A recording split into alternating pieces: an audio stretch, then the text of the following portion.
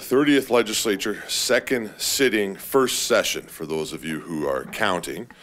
And I'm incredibly excited to outline what's promising to be an ambitious and varied legislative agenda. Our government made bold promises to Albertans before we were handed a decisive mandate on April 16th of this year. The spring sitting saw us pass a nearly unprecedented 13 bills, but in the immortal words of Randy Bachman, you ain't seen nothing yet. The fall sitting should see us pass 14 to 17 bills plus a budget. Each of the bills designed to enhance freedom and improve quality of life for Albertans and to bring the province back to fiscal balance after 4 years of reckless NDP spending.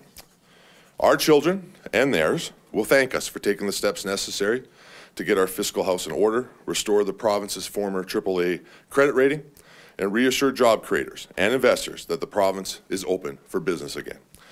Alberta's debt has increased rapidly in the last 4 years of NDP rule, from $13 billion to $60 billion, and we are on track to exceed $100 billion over the next 4 years. The province's spending would be $10.4 billion less every year if we match the average spending of Canada's 3 largest provinces, Ontario, Quebec, and British Columbia.